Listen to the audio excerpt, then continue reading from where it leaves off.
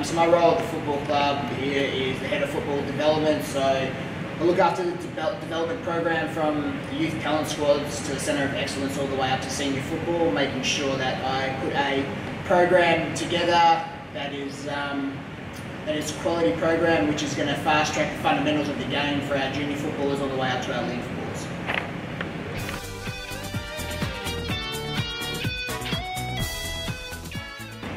Yep, the pre-season thus far has been pretty good. We've had anywhere from 40 to 45 guys out on the training track consistently. Monday night's a bit more of a breakdown, smaller sessions. We have the guys in 4 groups, which has been something that's new to the program this year, which the guys seem to be really enjoying. And then on a Wednesday night, it's a bit more of a grind session where it's your handball games and kicking games, where the guys spend anywhere from an hour to an hour and a half out there working on their skills, but then also their in-tight handballing method. And then Saturday morning's usually a running session where the guys get up nice and early and run the hills down at the uni loop. But the boys are attacking the pre-season really well. I've been really impressed with the level and the standard that, obviously coming from an AFL program to an SANFL program, these guys have really put in the work over the pre-season, and hopefully we'll reap the rewards when the season starts.